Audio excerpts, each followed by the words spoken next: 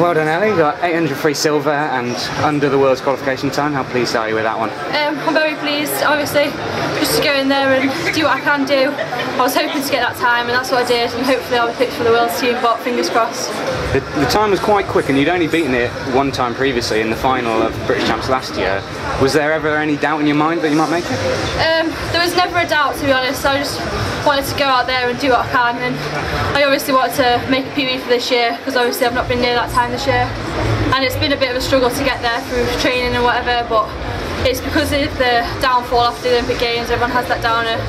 I think it was a bit of that, but obviously I've gone out there and I've shown what I can do. And how important was it to you to improve on last year and show that you're still moving forward?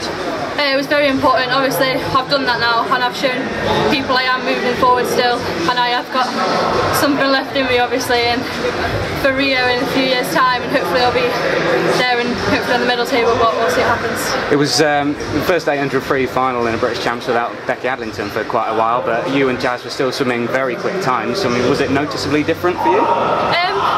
Not to be honest, because obviously Becky was obviously an amazing swimmer obviously, and she's always that far in front, you can never see her in the first place, so it's just a matter of getting in there and doing what you can. Obviously Jazz is a bit in front of me at the minute, so it's just another person on the way to keep going.